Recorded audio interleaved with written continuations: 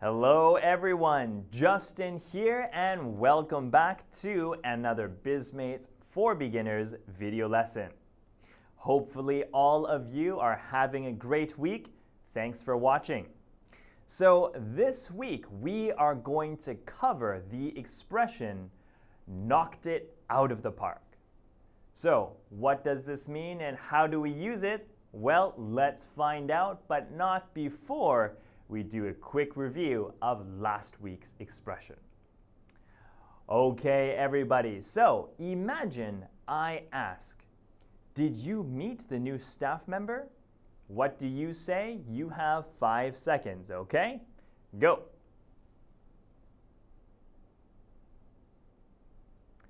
And time's up. If you said yes, she's really energetic, then you got it, everyone. Nice job. Thanks for studying. Okay, so this week's expression, knocked it out of the park. It's a bit of a long expression, but it's a really good one. So let's take a look. Okay, this is what I sometimes hear. I just finished delivering a presentation, okay? And I'm asking my colleague Taro for feedback. So I say, was my presentation okay? And Taro, he's very supportive. He says, yes, good job. Okay, thank you, Taro. Now, good job, this is an excellent expression. There's nothing wrong with it, and we use this expression all the time in English. I'm sure you've used it before. But if you want to say something a little bit different, if you want a little variety, then I suggest saying, yes, you really knocked it out of the park. It was a home run. So you did a really great job, okay? So this expression references baseball, okay? So you hit the ball, you hit a home run, and you knock it out of the park, okay?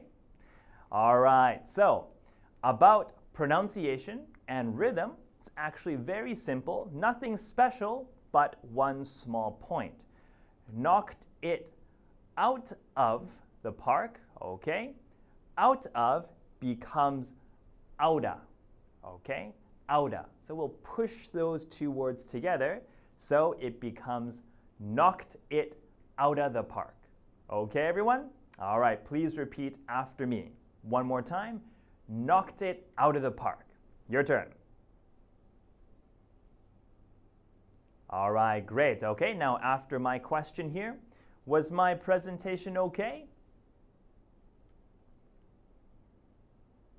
Okay, very natural, everyone. Nice job. Thank you. All right, so please remember this expression, and I'll ask you next week to see if you studied, okay? All right, so this week's bonus question is another way to say, I'm ready, okay? If you know the answer, leave it in the comments below. If you don't know the answer, that's okay. Go back into one of our previous Bizmates for Beginners video lessons, check it out, and then leave it in the comments below. Okay, everyone? All right, so that is it for me this week. Thank you so much for watching. Enjoy your weekend, and we'll see you next time. Thank you. Hello everyone, thanks for watching the video. If you like what you see, don't forget to check out Hika's Words and Phrases video series or the previous video for Bizmates for Beginners. And don't forget to click the subscribe button and like us and leave a comment if you'd like. And we hope to see you again soon. Thank you. Thanks, guys. Goodbye.